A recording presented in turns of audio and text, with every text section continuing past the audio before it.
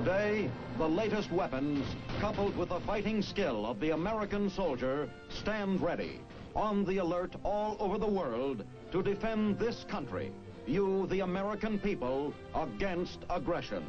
This is The Big Picture, an official television report to the nation from the United States Army. Now, to show you part of the big picture, here is Sergeant Stuart Queen.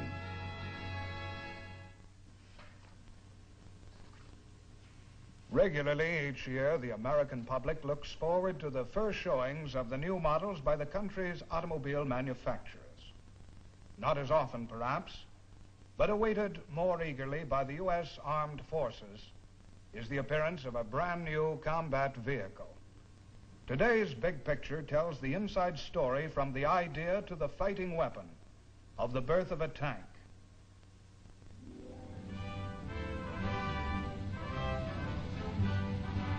The tank of today is a formidable ally or a fearsome enemy, depending on whether the individual soldier faces it in battle or follows it into combat. Ideally, as a perfect fighting machine, the tank would combine the mighty firing power of heavy artillery with the armor plate protection of a battleship and the speed, mobility, and low silhouette of a racing car. Actually, the modern tank embodies all these qualities to a degree, while keeping the disadvantages of each to a minimum.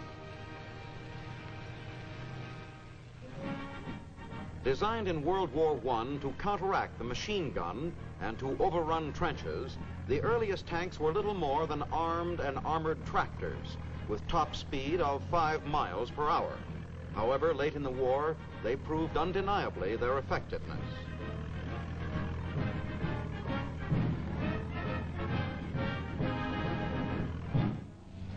In World War II, U.S. tank men learned many valuable lessons. As a nation meeting the aggressor's challenge on 2 fronts, we were unable to pick our spots for battle. Our tanks were forced to fight under a wide variety of conditions of climate and terrain.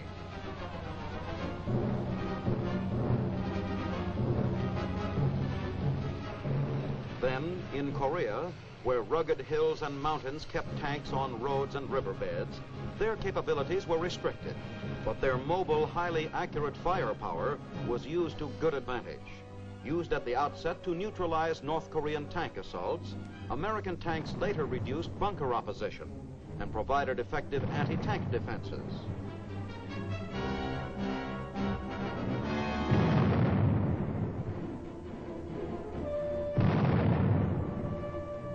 In Korea, too, American tanks met head-on and knocked out some of the tank product of the Soviet war machine. American intelligence authorities are well aware of Russia's massive tank production program and of her recent advances in the medium and heavy tank groups.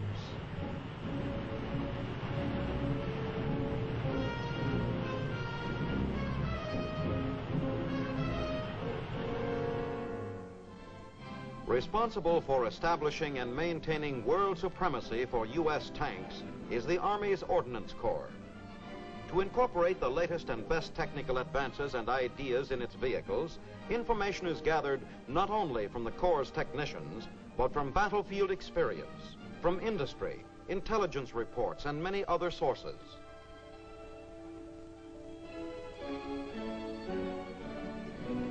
First of many stages in the birth of a tank is the drawing up of the military characteristics of the proposed vehicle, a description of what the tank will be expected to do in battle.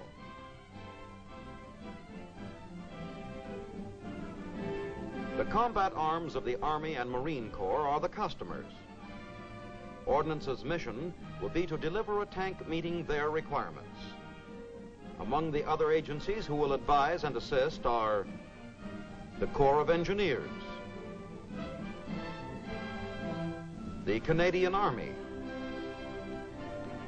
General Staff, the Signal Corps,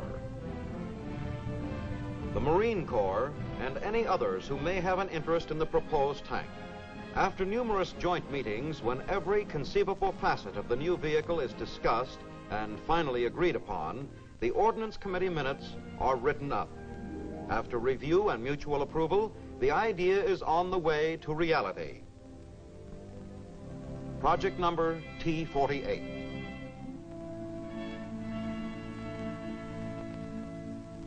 Meanwhile, at the Ordnance Arsenal on the outskirts of Detroit at Centerline, Michigan, a never-ending program of tank research and development is in progress. In the modern buildings of the Detroit Arsenal is housed the tank and automotive engineering center of all the armed forces of the United States.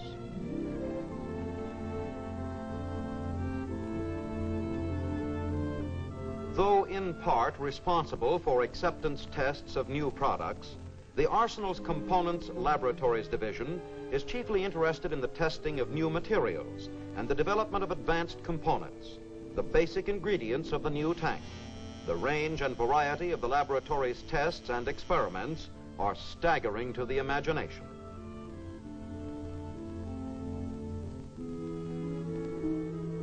Against future orders, hypothetical engineering and design problems are fed constantly into electronic brains.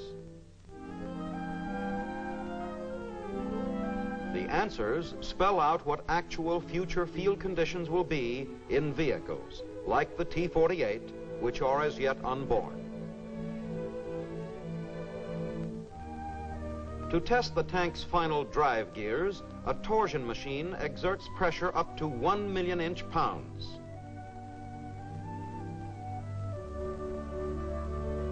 If the gears survive this torture, they're sure to hold up on the battlefield. If destined someday to fight in desert terrain, the tank's engine air cleaners must filter the finest sand and dust. Dirt fed into the cleaners is standardized.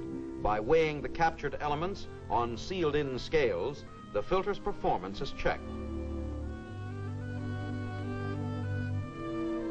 In the fuels and lubricants section of the laboratory, a high-temperature distillation apparatus tells engineers the basic petroleum ingredients in fuels.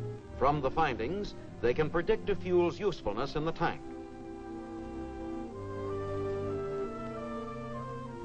In the battery section, every known brand and model of battery is subjected to extremes of temperature, waterproofness tests, and experiments to determine lifespan. In cell after cell, dynamometers put transmissions and motors through their paces.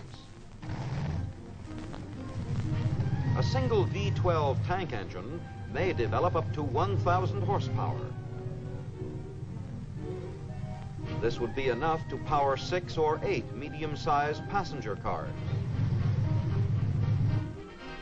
The vacuum fusion gas analysis apparatus reveals the strength and toughness of the metals going into the tank shell. The work of the chemistry and welding sections is of special importance because armor protection is one of the primary considerations in a tank. Careful records are kept of every electrode used in an experimental weld. Later, high-velocity shells are fired at the weld itself.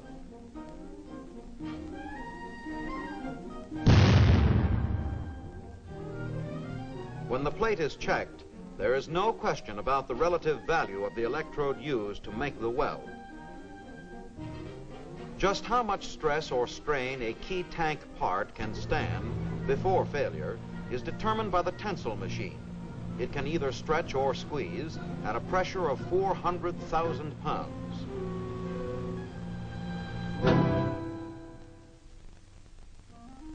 Less weighty but equally important to the tank driver perhaps is the Weisenbeck abrasion machine, which tests in advance the wear and tear he will give his leather seat cover. In the aging room, artificial sunlight made up of infrared and ultraviolet rays is showered on specimen materials by the Atlas Twin Arc weatherometer.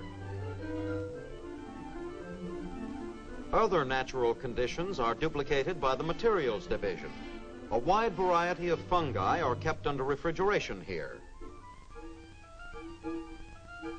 When allowed to grow, These microorganisms attack sample cable and wires, showing just how well they can be expected to hold up in certain tropical areas of the world. Less involved, more monotonous, but equally important in the development of the tank are tests conducted in the tire section, where the tank's road wheels are run on and on and on until defects appear. Gymnasticates, a word peculiar to the Detroit Arsenal's scientists and technicians, describes the actions of the turret tester.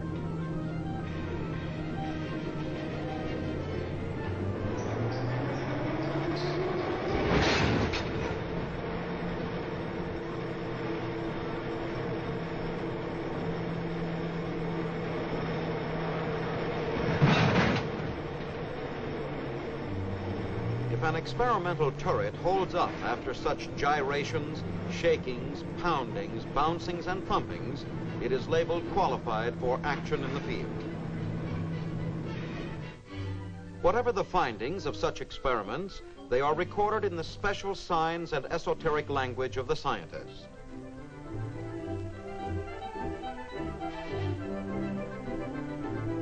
Much of the labor of translating complex data is reduced by machines like the universal telereader, which reads the findings of the instrument laboratory in terms of complex curves and types out its reports on an automatic typewriter. Now, when the research and development order for Project T-48 is received in Detroit, a project engineer is assigned by the Arsenal. It will be his job to follow the new tank to the production stage. The thousands of tests and investigations performed by the laboratory earlier form a reservoir of information for the project engineer.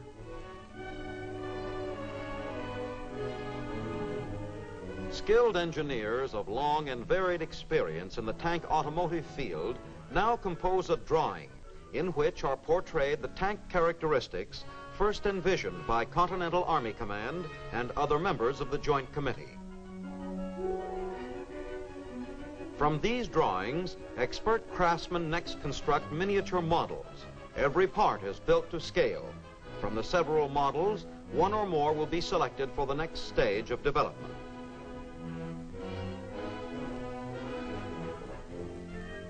A 1/16th scale model of the proposed tank, T-48, offers a three-dimensional check on the layout and installation of parts.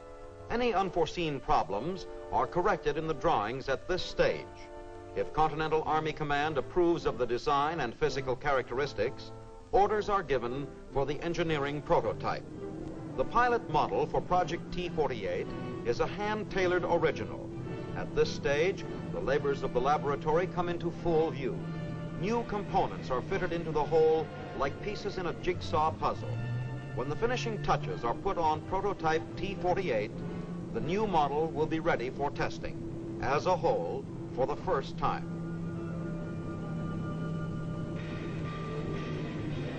In the radiographic laboratory, the 15 million volt Betatron takes X-rays of T-48, searching for hidden flaws in construction.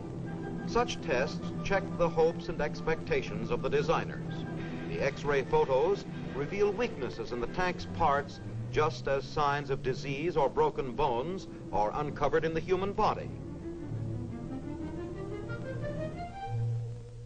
Later, pilot model T-48 is subjected to extreme cold in the low-temperature laboratory. The laboratory is divided into two parts, chill and freezer rooms. When the tank and its four-man crew have been gradually cooled off, they move into the freezer chamber. There, at 65 degrees below zero, performance and reliability of parts will be determined.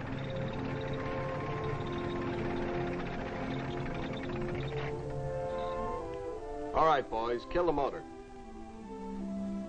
Connections are now made between instruments in the tank and those in the control room. Ready in there? It's 10 above zero now. Here we go. Take her down.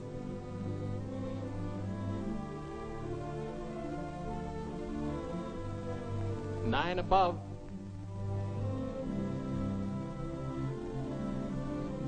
Zero.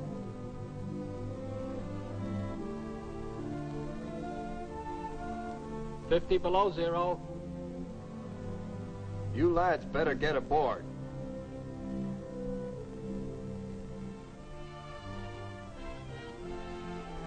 $60 below.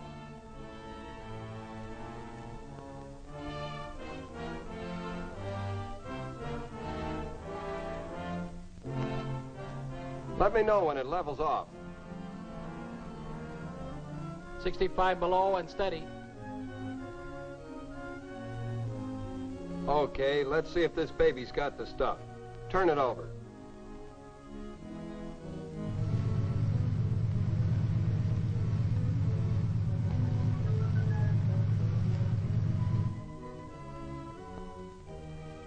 Turret.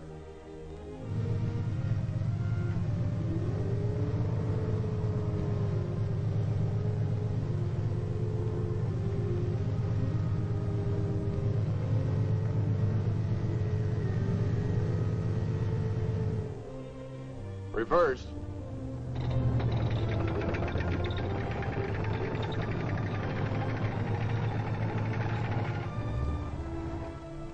Boys, I think we've got a tank here.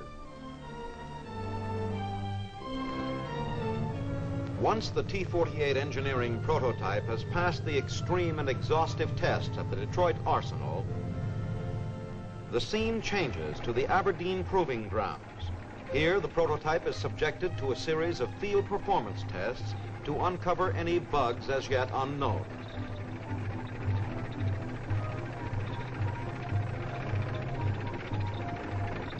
The miles of grueling test track is the most strenuous obstacle course for vehicles ever devised.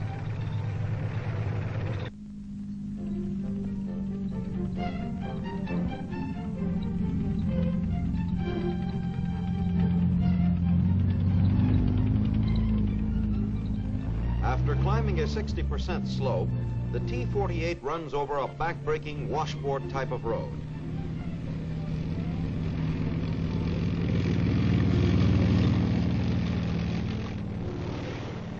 Then, for good measure, it is sent splashing into an enormous bathtub to proof its water repellency.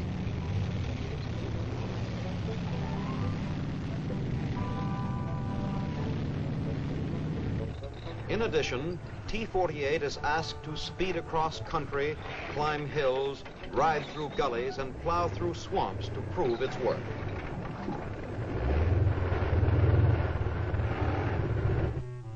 Every step of the way, a performance log is kept.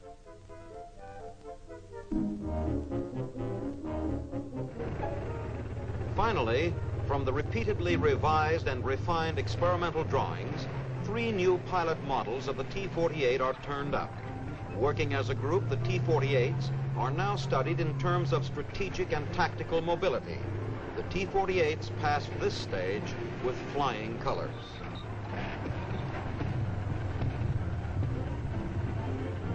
At last, the T-48 is approved for production.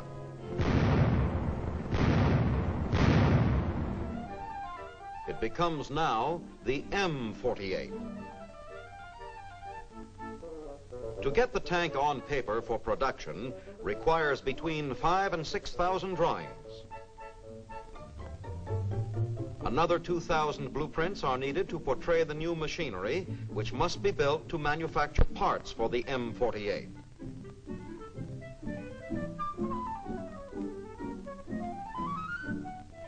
Once the tooling has been accomplished and special machine requirements have been fulfilled, production rolls in the traditional and typically American manner, assembly line mass production. The multiple spindle drill bores and taps all holes in the hull simultaneously. Convertible positioning fixtures in the weld shop make it possible to turn the hulls upside down, so that all welding can be done from a standing position. Into the new M48 go approximately 85,000 separate parts. They weigh from ounces to tons each. Once the hull starts along the conveyor belt, in rapid succession are added first the suspension system, steering and shifting controls, the instrument panel, then the final drive, the fuel tanks, followed soon by the ammo frames, and finally the power package. Meanwhile, the turret unit is being assembled in 5 separate stages. Once the gun has been installed, the bore sighting is checked and the traverse tested for hydraulic or electrical failure.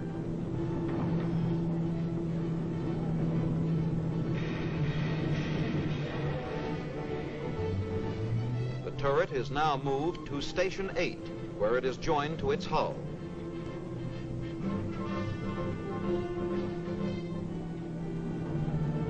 Studying every element going into the new tank are personnel from the Ordnance Tank Automotive Command's new vehicle training school at Detroit's Fort Wayne.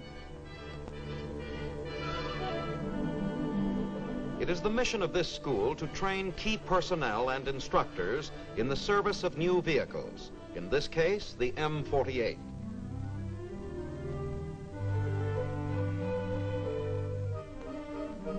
Students come from both Army-wide and civilian sources, some even from allied nations. Here, students learn that the M48 is fast, low-slung, hard-hitting, and as easy to handle as a new car. Its 90mm rifle fires an armor-piercing shell at such high velocity that even many inches of armor plate are doubtful protection.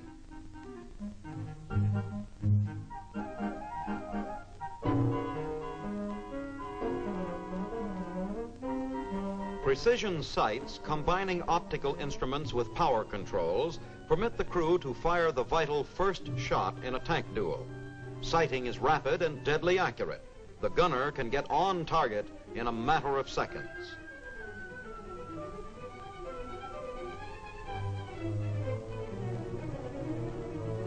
Machine guns, 30 and 50 caliber, protect the M48 from enemy troops with rocket launchers or Molotov cocktails. At nearby Dearborn is the school's field training and maintenance area. Demonstrations show that the tank's sloping sides on both hull and turret will deflect many direct hits.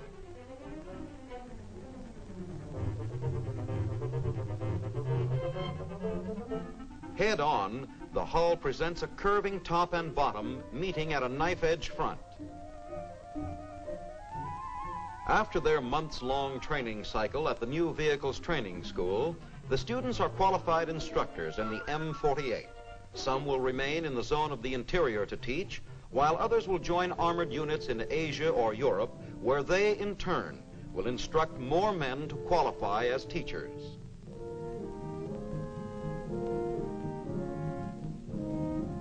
Their primary task will be to teach the men who drive and service the current medium tank model, the M46, in new handling and maintenance procedures. Soon overseas armored units will be receiving the M48, which is vastly superior to the earlier models in every respect. But regardless of how many improvements may be built into a new tank, the combat vehicle's effectiveness in the final analysis depends on the men who man them. To achieve smooth, coordinated performance requires constant training and practice.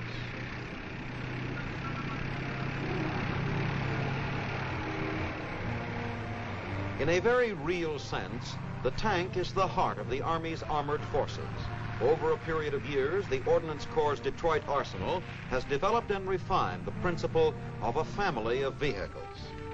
Take the M48's relatives in the tank family.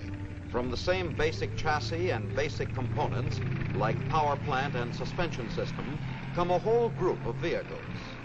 The personnel carrier, the cargo carrier,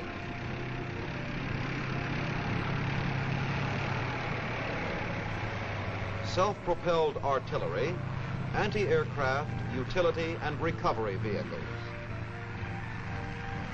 Actually, the birth of a tank is a multiple birth. From conception to delivery, it may take from 3 to 6 years. The labors of U.S. scientists, engineers, and skilled craftsmen pay off in a tank that is versatile and rugged, whose general reliability probably surpasses that of any other tank in the world.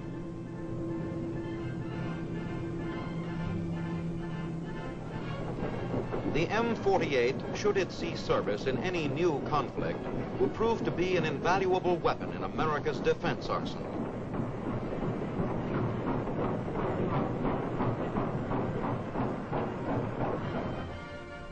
All the dollars and hours, genius and sweat that go into the development and delivery of the new tank have but one basic aim: to help ensure that the U.S. soldier working with and in the combat team of infantry, artillery, air, and armor will find victory in any new contest of arms forced upon him by a reckless aggressor.